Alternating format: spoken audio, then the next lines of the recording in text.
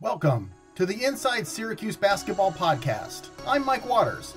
Today, ESPN broadcaster Jay Bilas joins the podcast. Bilas played for Mike Krzyzewski at Duke.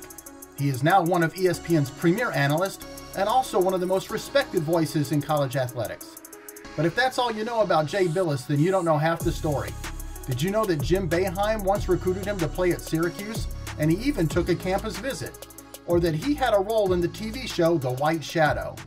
Listen in as Jay shares some incredible stories. We're joined here on the Syracuse Basketball podcast by not a Syracuse basketball player or coach, but one of the most esteemed voices in all of college basketball, ESPN broadcaster Jay Bilas. Jay, how are you? I'm good, Mike. How you doing? Well, we're all hanging in there these days, working from home and hoping that eventually we get to cover some basketball this winter. How about yourself? Yeah, I'm hopeful as well. All of our rhythms have been off, and look, there are people having a lot worse than we do. It's affected everybody in some way, but I'm cautiously optimistic. But I'm expecting a bumpy ride to get to March. So let's keep our fingers crossed. I know everybody's doing everything they can, but there are days where you read the news, you're looking at the news going, I don't know how this is going to happen, but it seems like everybody's doing everything they can. I'll probably ask you a few more questions about that in the upcoming season and what is going to have to happen. But first of all, we have to clear one hurdle. It's a Syracuse basketball podcast, and you didn't play or go to Syracuse. However, you were recruited by Syracuse, weren't you? Yeah, I think I hold the distinction of being the first player from California that Jim Boeheim ever recruited. And Jim likes to, when that stat is or that factoid is provided, he said, he always says that, yeah, and after we found out we could get a player from California, we started going out to recruit the good players. And but yeah, it was 1981. Barney Fine was the first one to contact me, and I had an interest, and then visited Syracuse in October of '81, and I was very close to going there. I was choosing among coaches, not schools, and I know people don't like to hear that within the NCAA structure. They think that the choice is made on academic programs and all that, and it wasn't. Or for me, it wasn't. But it's funny, Mike, so the four coaches I came down to were Coach K, Jim Boeheim, Lute Olson, who was at Iowa at the time, and Ted Owens, who was at Kansas. And all of those coaches have coached in the Final Four multiple times, and three of them are in the Naismith Basketball Hall of Fame. That's I was pretty good at choosing coaches. That wasn't bad lineup. One could argue you were better at scouting coaches than they were at scouting players. That's true. That's true. Like Coach K says, he would have gotten in the Hall of Fame earlier if I'd chosen one of the other guys. And then, listen, in all fairness, you scored over 1,000 points at Duke. Well, I was a good player. I'm not, I have no illusion that I was a great player, but I was like a top 40 high school player in the country. And I chose a place where we had the same roles for 4 years, which is unusual. It's unusual. You're to be on a team where, the role that you play is going to be exactly the same every year, because we came in, we were all freshmen, we all stayed. And so there was, there was no opportunity to break out of that role because of the other players you were with. And so for me, one of the great parts of my my basketball life was being able to, you're a star in high school, you're a role player in college, and I was a good player. But then when I went, I got drafted, and I wound up taking a contract to play in Italy, and I played. I went to being a star player again. Where you're the leading scorer, one of the leading scorers in the league, leading rebounder, all that stuff. And then I wound up playing. One of my teammates was Leo Routens, who's still one of my good friends to this day. So it's got a lot of Syracuse connections there. You mentioned Leo. If you visited Syracuse in October of '81, Leo was here. Yes. Did you meet him on the visit? No, not on the visit. Leo had gone home, I think, that weekend. So I wound up staying with Sonny Spera and Sean Cairns, and I stay in touch with Sonny to this day. And every once in a while I run into Sean on the road, who's a great guy. But Andre Hawkins is on the team, and Red Bruin and all those, Eric Sanifer. It was a great group of players. And this probably violated NCAA rule, but I think the statute of limitations passed. But I played pickup with those guys in Manly. So, so I was there. My dad went with me. And the reason my dad went was he knew how much I liked Syracuse. And he wanted to see it so that he could say, hey, you need to back off a little bit. Like, how do you think you're going to do in that sort of weather? Some of the other players, like he thought he really liked Bam and really liked Syracuse, but he wasn't sure that was the right place for me. And after I froze my tail off in October being there, I sort of got a taste of, wait a minute, it's going to get colder than this. Because I was a little weather wimp from Los Angeles that I thought 50 degrees was cataclysmic, cold. Now, you mentioned you're from Southern California. You went to Rolling Hills High School. Mm-hmm. But I happen to know that that's not the only high school you played for, in air quotes. Yeah. You played for Oak Ridge High School, right? You want to take me through this, or you want to have me do it for you? No, I can help you. So 1979, I was a rising sophomore in high school. So one of my teammates and one of my friends from the time we were teammates from fourth grade all the way through our senior year in high school, his name's Matt Baker, and his dad, Dick Baker, was a college basketball coach and was an actor. And back then, you could turn on almost any show and you could see Dick Baker in it. He was like they called him extras, but he acted in like the $6 Million Man and Mannix and all these unbelievable things. Well, he was the technical consultant for one of the hottest shows on television back then called The White Shadow. One of my favorite shows of all time. Yeah, I mean, you have to be of a certain age for that, but that was a huge TV show. If I remember right, it was on CBS. But Dick Baker, got us on that show as an opposing team to Carver High School. So we were the team, and somehow I was a guy that I wound up having a role in that, where I was on a little bit more. Like the opening scene of the show was our team, the opposing team to Carver, where a Carver player transferred. We were walking in after getting beat, walking into the locker room, and I got yelled at and humiliated by the coach. That was the opening of the show. And I was like, well, that was foreshadowing for the rest of my basketball career. Yeah, that was the first thing I ever did in acting was my basketball team. All my buddies, we were extras on The White Shadow.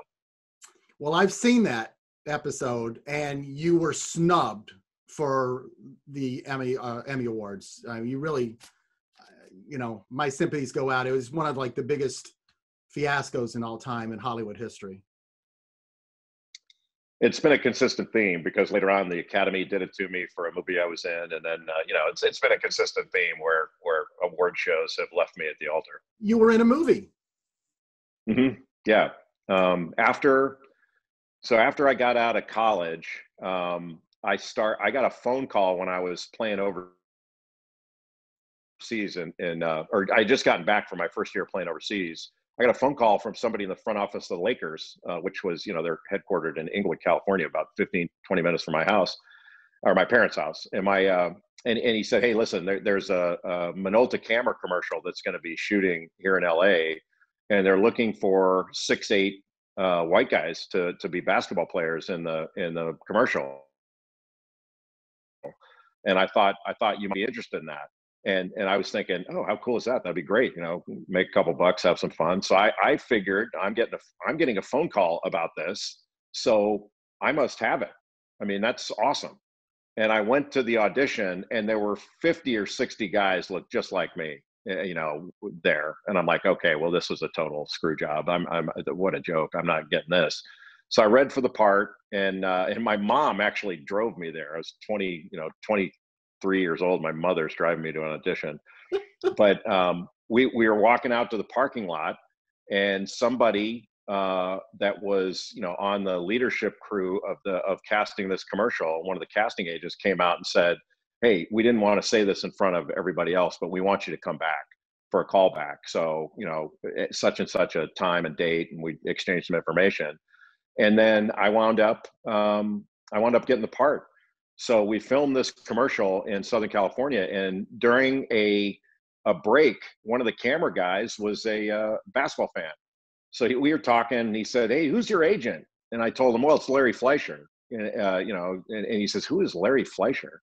I've never heard of him. And I said, well, he represents Magic Johnson. Somebody's like, yeah, he's a basketball agent, and was he's in the Basketball Hall of Fame. And he was later the head of the Players Association Council and all that. He and David Stern were best friends. And so he said, the guy says, well, no, who's your theatrical agent? I'm going, I don't have a theatrical agent. What are you talking about? He goes, you need an agent. You can make a lot of money doing this. And he says, do you realize how much money there is in commercials? And he says, you can get into the Screen Actors Guild because you've already had a job. The Taft-Hartley Act will get you in. So I listened to him. I went and got an agent. It wasn't that hard. And my agent, I got other commercials. And then the agent says to me, have you ever done any acting? I said, well, I was in a school play once, and I was on The White Shadow. That was pretty big. Yeah, there you go. And so he says, well, let me send you on a couple of auditions and see if you like the process. And if you do, we'll send you on some more. So he sends me on this thing, and I read for a part in an action movie that Dolph Lundgren was starring in. And I read for the part of an alien police officer, like an otherworldly alien, out of interplanetary. And I wound up getting the part after. Sounds like typecasting to me, Jay. Exactly. And I wound up dying in the movie. My death scene was very moving. And I think there was not a dry eye for anybody who saw the movie. It actually was just on. It's been playing on Showtime or HBO or something. I just saw it the other night. I didn't watch it, but I saw that it was on. I was going, okay, there's another sense and residuals I'll get out of that. That's pretty good. And for those out there who've been dying to know, so they can look it up, Dark Angel. Right? That was the original title. So Dark Angel was the original title, and that's what it is overseas, in the overseas market. But at the time, there was another movie coming out called Dark Man. And so they changed the title of our movie to a line that one of the aliens had right before he killed you, would be "I come in peace." And I come in peace. Okay. All right. Well, let's transition back to basketball a little bit, if we can. You mentioned playing in Italy, and you mentioned Leo Rautins. You guys were teammates over in Italy? For what team and for how long? We played for a team in Verona, Italy. And so that was my first year over there. Leo had been playing. He played for Banco Roma the year before, or 2 years before that. So he had experience playing in Italy. And so what wound up happening was back then you can only have 2 foreigners per team, and the rest of the team was made up of naturalized Italians. And so it was really competitive for jobs. So this team had cut the other American and brought in Leo. So Leo came in not quite, a little more than mid-season. And I was really happy, but I wasn't happy to see a friend get cut. But since that happened, I was really happy it was Leo that was coming in, and because we knew each other, and so the first Leo got in, and then we went to dinner. Either the first night or one of the first nights that he was there, and that he had arrived, and so at dinner he tells me, he says, "Now you probably already know this, but I'm a great passer, like a great passer. If you get open," and how great is this? You don't have a lot of guards tell you that. So first game, Leo probably shot it 30 times, and he scored 40 points. But after the game, I was like, "What happened to this great passer thing? You shot it every time you touched it." And then he goes, "Well, part of being a great point guard is knowing the limitations of your teammates." And I always thought that was a pretty good response. But we had a great time. I used to go over to his house all the time. He was married to a woman named Maria at the time, and had young kids. So it was really fun. It was great. He was so good to me, and has been ever since. And he's been a great influence on me. Was one of those young kids named Andy? Yes, absolutely. Very young. And what I would do, his kids are too young to remember this, but I would always bring candy in my jacket pocket, and that way, I was the most popular guy in the house when I'd come over. Uncle Jay. So, all right. So, despite this burgeoning acting career, when your playing career ends, instead of going to Hollywood, you go back to Durham. You went back to Duke, right? You were on Coach K's staff for 2 or 3 years? 3 years, yeah. After my third year that? overseas, I'd had enough. Well, I'd always, my parents had kind of always encouraged me that I needed to go to law school, that having an undergraduate degree was not going to be enough for me, that no matter what I wanted to do, I had to have something substantial to fall back on. And my dad especially was like, "Look, if you played 10, 12 years over in Europe, you're never going to do anything else. So you need to take the LSAT and get admitted to a law school somewhere, and then you could defer it and play as long as you want. But if you're going to wait till you're 32 or 30 to go, take the LSAT, then you're going to have to wait a year to get into law school." He goes, "Come on, man, you're not going to do it." Mm-hmm. And he was right. So I took the LSAT while I was in Europe. I took it at my third year over there. I took it at a Air Force base, kind of in November, December, whatever the month was, and did well enough where I could get into law school. So I applied to Duke and was hopeful being completely frank, I was hopeful I wouldn't get in. And ultimately, through, I think there was some people helping me out there, but ultimately I got in.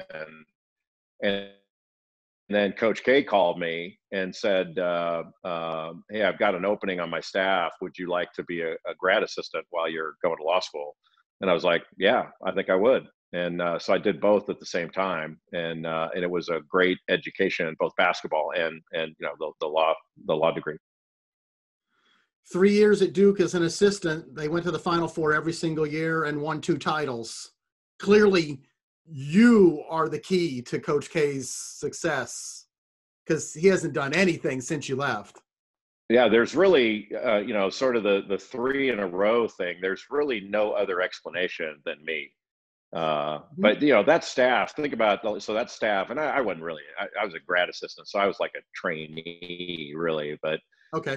That staff had Mike Bray and Tommy Amaker on it. And so to get to learn from those guys every day, I mean, Tommy has been a lifelong friend and teammate. We were teammates for 3 years. He's a year behind me in school. And then to work together for 3 years. And then, Mike Bray has been a profound influence on me. I used to sit in his office all the time, and I learned so much from it because he had a different perspective. He didn't play for Coach K. So he was one of the few guys that called him Mike. You didn't hear that term around very much. It was always Coach and Coach K. And I learned a ton from Mike and have always been really grateful to him. So when you're done with your law school and you've graduated there, you don't stick around at Duke. You didn't stay in coaching. Why not? I was getting married. So at the end of my in my last year, I had gotten engaged. My wife now, Wendy, we were engaged in December of that year, I think, or maybe a little bit earlier, maybe it was November. But we had thought about coaching. Like, I want to stay in coaching. And in talking about it, we kind of realized that, if I stayed in coaching, even if I did incredibly well, which was it certainly wasn't a given, we're probably going to have to move every 5 years, at least initially. And both Wendy and I had grown up in households where we stayed in one place, and we kind of wanted that for our family. So it was really a family decision. It wasn't necessarily what I wanted. It was what do we want? And because I had gone to law school, I could jump in and get a job as a lawyer, and sort of we were going to start our family life that way. And so at first I accepted a job out in Los Angeles with a big law firm. And this is the one thing where my wife said, okay, I really don't want to go there. I'd rather she wanted to live in Charlotte, North Carolina, and that's where we wound up. Okay. And it was the best thing for us. It's been great. But I took a job as a lawyer with a big law firm in Charlotte, and I thought that's it. That's what I'm going to do. And the only way I got into broadcasting, honestly, was I got a phone call, about 6 months into my job, and from a guy named George Habel, who was the president of something called the Capital Sports Network, and he said, "We'd like you to do radio color commentary for us." And so I figured, all right, it was no money, relatively. Like it was a few bucks and expenses, and that's it. And so I certainly wasn't doing it for the money. But I thought, you know what? If I don't like it, if it's too taxing on me and negatively affects my law practice, I'll quit. But I don't think I should quit before I try it. So I'm gonna take it, and I don't want to quit before I start it. And so I took it and did well. And eventually, after a couple of years, somebody from ESPN gave me a call and said, "Hey, we want to offer you some games," and that's how ESPN happened. That's cool. Now, I read one thing about your law career, and you got to tell me if this is true or not. You successfully defended a company against a trademark type of lawsuit from the company that owned Barney the Dinosaur? Yeah, I practiced full time for about 7-8 years, like really full time, where I had a bunch of cases open at the same time, and I was there morning, noon, and night every day. Okay. And I had a lot of what I consider to be big cases, important cases, a lot of money on the line, interesting issues. But the case that was the most famous and the one I heard most about from everybody, I defended a costume manufacturer in a trademark and copyright infringement lawsuit against that was brought by Lions Partnership, which owned Barney the Purple Dinosaur. And they contended that my client had been manufacturing and selling costumes that looked exactly like Barney. And the truth is, that's exactly what was happening. They looked exactly like Barney. And they were just doing a sweep. They're just doing a nationwide sweep, which companies have to do to protect their trademark and copyright. Yeah, but sure. I don't think I'm stepping out of bounds by saying they took it too far against my client. They didn't like my client. They thought he was they didn't like him. So they decided they were going to make an example out of him for anybody else that might tread into that area. And they made it impossible to settle the case, that even if they won at trial, they would get less than they were asking in settlement. So we had no choice but to try it. And we tried the case in federal court in the Western District of North Carolina, and we won. Now, which is just, we never contemplated winning, and we won. So it wound up going on appeal, and I had to argue the case in front of the Fourth Circuit Court of Appeals, which is one step away from the United States Supreme Court. And I'm there arguing Barney the Purple Dinosaur. So there's an element of it that was really cool, and then another element of it that was profoundly stupid and embarrassing. But it was a great case, and I'm really glad we won. But we got some of it rolled back on appeal, which should have happened. But it was a really interesting case. Intergalactic Alien Cop 1, Barney the Dinosaur 0. And that actually came up, Mike, not the intergalactic cop thing, but I had subpoenaed Barney to the trial. That the opposing counsel and the general counsel of the partnership had pissed me off so much. They had jerked us around like you wouldn't believe. And so I said, all right, well, I'm subpoenaing Barney to the trial. And they fought it.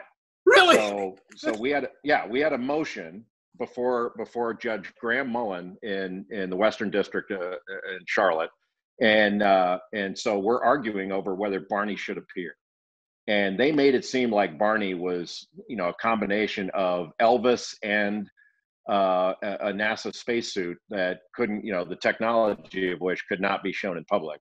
So their last argument was, or their last point to the judge was, and plus, Your Honor, the costume, Barney is unwieldy to be in this courtroom. It is 6'8" tall, and it weighs 280 pounds. And so it can't getting in and out of the courtroom. It's just impractical. And I stood up and said, Your Honor, I'm 6'8" and I weigh about 235, and I got in here just fine. And the judge ordered Barney to the trial right there. And so after, and I was just doing that to really piss them off. Good job. And it almost backfired on me, because when Barney came to the trial, it didn't come into the courtroom. They had a truck that they backed up to the loading dock at the federal courthouse, and Barney just pops out of the back, just like it was doing a show. And everybody at the courthouse, every employee was down there, and a lot of them had brought their kids. So I was like, I don't know that this was the best thing. This might have been, I might have got this turned around on me, but we ultimately won, so it worked out. That's fantastic. I've never heard you tell that before. That's awesome. That's really great. Aside from Barney, you've worked with some other fun characters. Digger Phelps, Bill Raftery, Bob Knight. Maybe not so much fun, but definitely a character, Bob Knight.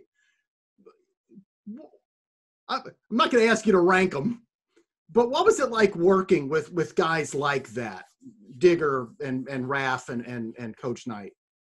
A joy, and all very different. So, Raft is, maybe the most fun, genuine person I've ever met.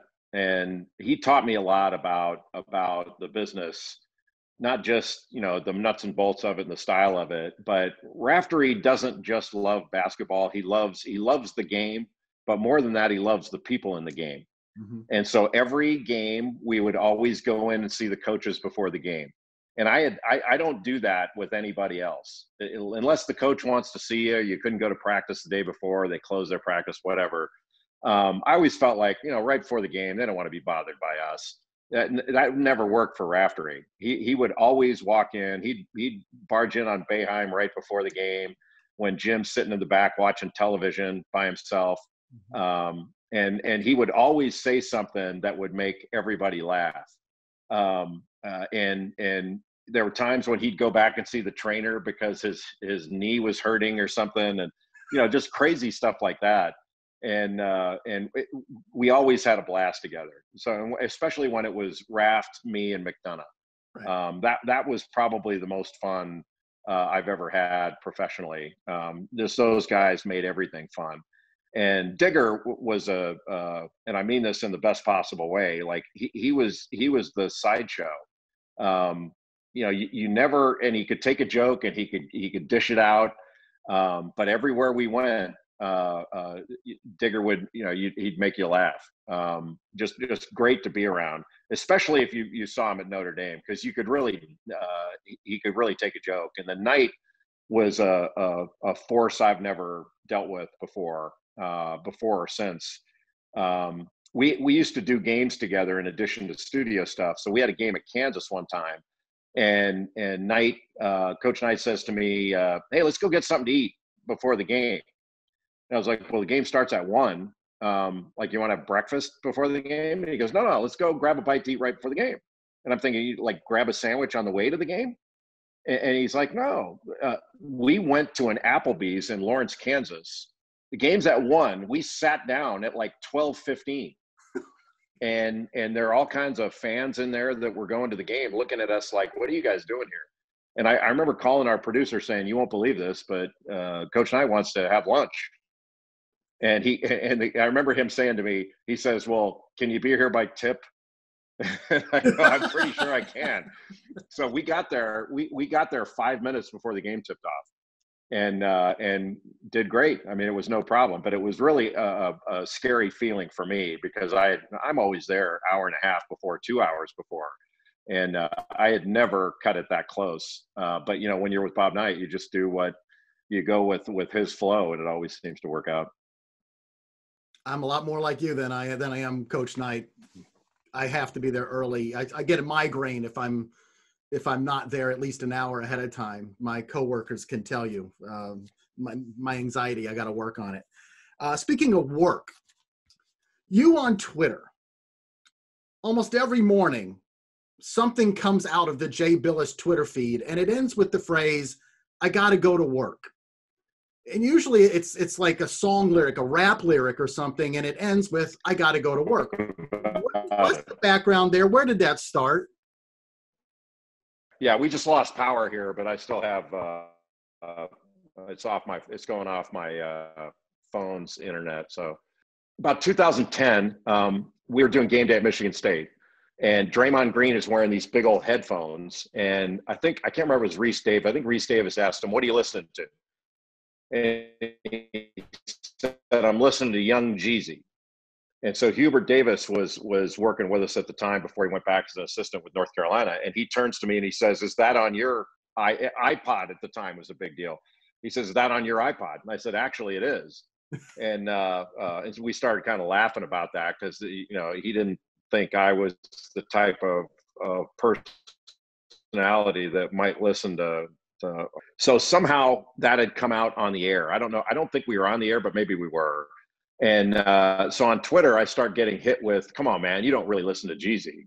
And so I went back and forth with some people on Twitter just on Jeezy lyrics from, at the time it was called TM 101 was one of the albums. And so I went back and forth, and somehow, you know, it's become like a I don't even know if this is true anymore, but I remember, like, at the end of going back and forth, I couldn't keep doing that because I had to go into my office. So I put down, I got to go to work, and somehow it caught on. And so I started doing it every morning, and then it became an expectation. It isn't the only thing I listen to, and Jeezy's not the only thing I listen to. But it's been really fun. Like, I listen to all kinds of music. When I was in high school, about the same time the White Shadows going on, there was a group called the Sugar Hill Gang that came out with Rapper's Delight. And my buddies and I loved that. I mean, we knew every word to it, still do. I mean, we probably sang that song in practice every single day for 2 years. So that's sort of where it came from, and whatever appreciation I have for the art form started there. That's really cool. Listen, we've had a lot of fun, and some of these topics are great, and I hope everyone listening has enjoyed them. But I got to ask you one or two serious questions. You know, we started off asking each other how we're doing when you know, with the coronavirus, and you know, we're kind of all hanging out at home and hoping for college basketball. What kind of chances do you give that we're going to have a full college basketball season? It ends with a tournament. And what do you think is necessary in order to get there? Well, full season in the traditional sense, I think there's a 0% chance of that. But do we have a recognized, schedule, like where you can complete, 20 some games, maybe have some disruptions, maybe a bumpy ride, and then get to a championship event? I think it's probably in the 75-80% range of getting that done. When this all started, when we were having the argument about football, is football going to go forward? Remember when Kirk Herbstreit made an offhand comment during a show over the summer where he said, I'd be surprised if we have a football season. He got blasted for that. I mean, he was right in what he said, and people just didn't want to hear it. I thought that we were going to have football for a variety, that basketball is the most likely to be compromised because it's a longer season, more games, more travel, all indoors, and it's got all kinds of potholes for that. Sure. I'm still hopeful we'll get it done, but clearly we're not going to have a normal non-conference season. So the negative impact of this is going to be far-reaching. I'm just hopeful that we don't lose our resolve and we can get through this and have the season, because there are a lot of people that are really nervous that if we go 2 years in a row without an NCAA tournament, that college basketball could be damaged significantly going forward. I don't share those concerns. I don't think it'll be damaged. I think we'll be able to get back on the horse and ride. But it's starting to, because of the numbers shooting up in the Midwest and Northeast to levels we've not seen during the pandemic yet, it's starting to get a little bit scary that like, for example, they're threatening, the mayor of Denver threatened to shut down a couple days ago. Wisconsin is borderline out of control. So what happens if some of these states start to say, nope, we're going to have to go to stay-at-home orders? If you have a stay-at-home order, you're not going to be scheduling a basketball game. I know that. So it's gonna start impacting things. And if we can get through football, I think basketball has a decent chance of having a season. And the other topic before we close is some of the issues that the NCAA has been, choose your verb, grappling with, trying to avoid as best they can,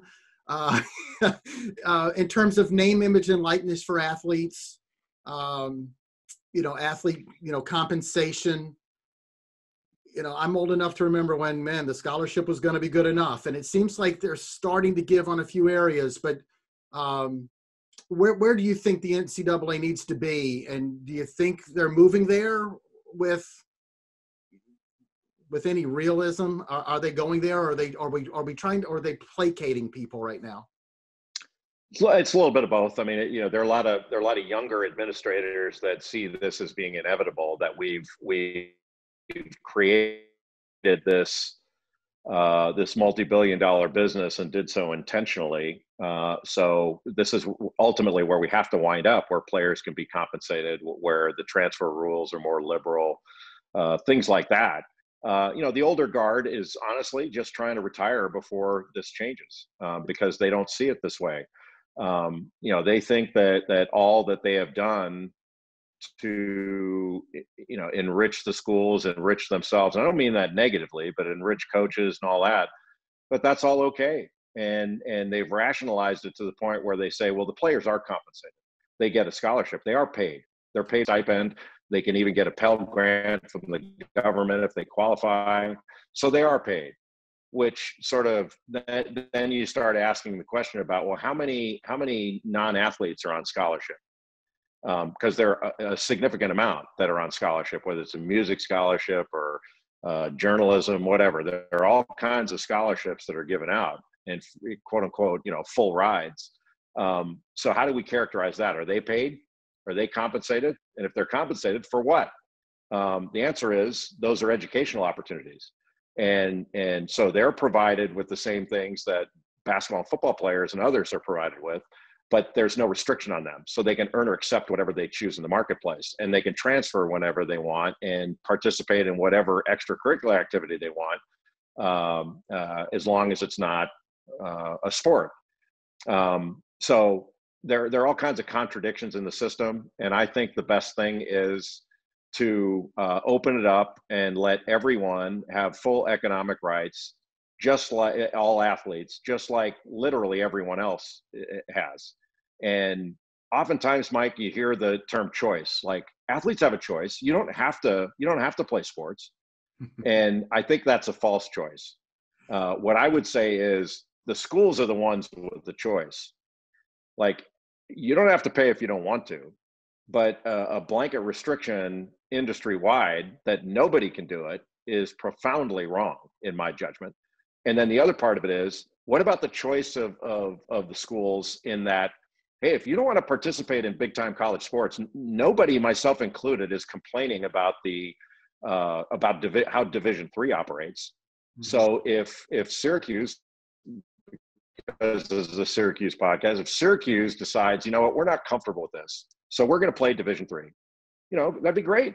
That's a choice. So make that choice and have the right. If you think that's the right balance, why don't you make the sacrifice instead of asking the athletes to do it? So we'll have Amherst come in and play Syracuse in the Carrier Dome, and it's free admission, no TV, because that wouldn't comport with our mission statement. So yeah, we'll go Division III. It'd be great. I know they're not going to do that because Syracuse, Ohio State, Duke, they're not giving up all this money and institutional advancement that comes with college sports. They're just not doing it. And so, look, do I object to the NCAA running to Congress and asking for an antitrust exemption, or running to Congress and saying, please, please pass legislation that would preempt all these states that are passing legislation? I do object to that. I object to them taking the players' money and lobbying Congress. I don't think that's appropriate at all. But that's the world we're living in now. But to your original question, the NCAA and the member schools are essentially being forced into this. Right. And all the different state legislatures that have passed, they're being forced into it, and they're being forced into changing the transfer rules, because the transfer rules have been so bad for so many years. It is painfully obvious they need to change. And if they don't change, it's gonna compromise their ability to put up guardrails on name, image, and likeness. Like, you can't have it both ways. You can't say you don't get any money for the love of the game and your students to be treated like any other student. But by the way, you can't leave because you're also assets of the university that bring the university the chance to make millions upon millions of dollars, and the industry to make billions of dollars. Those things don't work together, and they've realized that, and they're taking steps to change it. Well, it's interesting. It's definitely a changing times in the college sports landscape. This was Jay Bilas joining us here on the Basketball Pod. He is one of the leading voices in college athletics, the conscience of the NCAA, a former intergalactic alien cop, and the guy that took down Barney the Dinosaur in a court of law. Jay, this was awesome. That was great for me. If any of your listeners have a cartoon character that is coming after them for unreasonable demands, I'd be more than happy to represent you. So give me a call. Put out your shingle, and I'll direct them your way. That's fantastic. Jay, listen, I can't thank you enough.